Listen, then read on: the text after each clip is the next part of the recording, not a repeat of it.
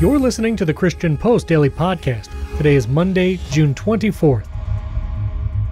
Vanessa Savage, a nurse at Texas Children's Hospital in Houston, alleges that two FBI agents intimidated her at home after she exposed Medicaid fraud involving gender interventions for minors. Savage claims doctors at TCH pushed gender-affirming care while neglecting underlying psychological issues and continued prescribing puberty blockers against official claims. Video footage posted by journalist Christopher Rufo shows agents Paul Nixon and David McBride questioning Savage. Savage asserts that doctors Richard Ogden Roberts and David Paul committed Medicaid fraud, which the hospital denies. Texas Attorney General Ken Paxton and GOP Representative Brian Harrison are calling for investigations. Rufo calls the incident a move to, quote, threaten and imprison opponents of transgender medicine.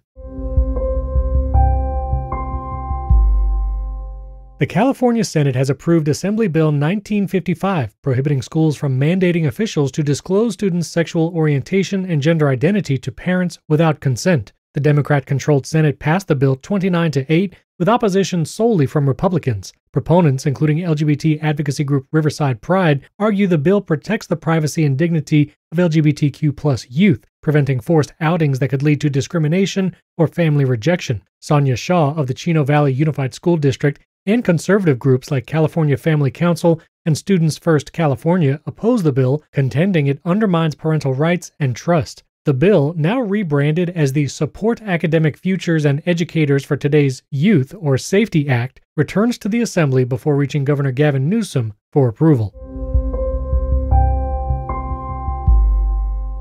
Several Catholic organizations have temporarily blocked the Biden administration from enforcing a rule requiring them to provide accommodations for elective abortions in a case highlighting religious freedom concerns. Federal Judge David Joseph granted a preliminary injunction against the rule, impacting entities like the United States Conference of Catholic Bishops and the Roman Catholic Diocese of Lafayette and Lake Charles. Joseph argued the Equal Employment Opportunity Commission, quote, likely exceeded its statutory authority by including abortion in the Pregnancy Workers Fairness Act. Laura Wilkes-Lavis of Beckett, representing the Catholic groups, hailed the ruling as a vital step for religious freedom, stating, quote, no one should have to choose between their conscience and protecting pregnant women. The government has 60 days to appeal.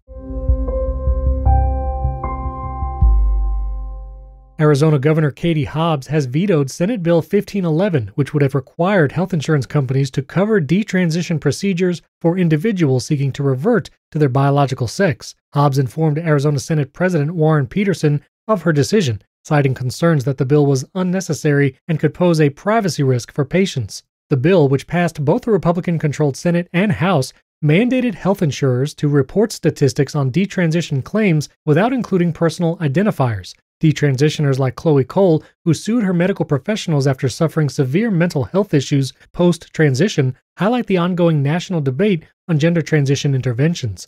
Hobbs previously issued an executive order promoting access to gender-affirming health care and lifted restrictions on state employee insurance coverage for gender transition procedures.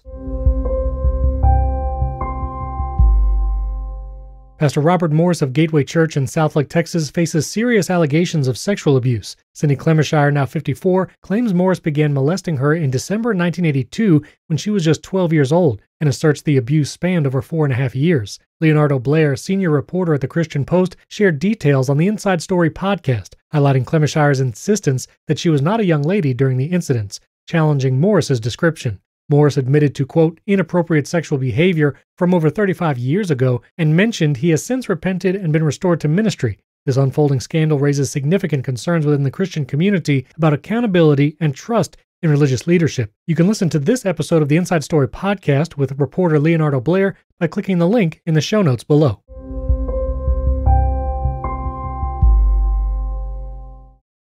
Americans have had enough of supporting companies that don't share our values. Tired of compromise? Switch to Patriot Mobile, America's only Christian conservative wireless provider. They offer dependable, nationwide wireless coverage, giving you the same coverage you're used to while defending biblical values. Just go to patriotmobile.com/ChristianPost or call 817-286-4773. Get free activation with offer code ChristianPost at patriotmobile.com/ChristianPost or call the number 817-286-4773. That link you can click is in the show notes below, and the phone number as well. Our thanks to Patriot Mobile for sponsoring this episode. Vice President Kamala Harris recently met with cast members of Bravo's Queer Eye at the White House to discuss LGBTQI+ progress over the last 2 decades. Harris shared the experience on Twitter, thanking the cast for a, quote, meaningful conversation and their fabulous presence. The visit featured Jonathan Van Ness, known for advocating puberty blockers for transgender youth, who sparked controversy by referring to Harris as Madam President in a viral video. Critics like Daily Wire host Matt Walsh and comedian Vincent Oshana condemned the meeting, accusing Harris of prioritizing celebrity interactions over pressing geopolitical issues. Other detractors questioned the administration's focus and priorities amid global tensions and domestic crises. Author John Marriott shared insights with Focus on the Family on how Christian parents should respond when their children deconstruct from the faith. Marriott, a former pastor and researcher at Harvard University, explained that deconstruction often occurs gradually, where beliefs just evaporate or erode away. He advised parents to approach such situations with love and grace, emphasizing the importance of listening and asking open-ended questions, like, quote, how long have you been feeling this way, and are you still in process? Marriott stressed that showing continuous love and understanding, regardless of the child's faith journey, is crucial. He also recommended parents lead by example in their own spiritual practices and involve secondary authority figures to support their children. In a remarkable discovery, researchers from Humboldt University of Berlin and the University of Liège, Belgium, uncovered an ancient papyrus fragment in a German university library believed to be the oldest surviving piece of the infancy Gospel of Thomas. The apocryphal text, written in Greek, details accounts of Jesus Christ's childhood.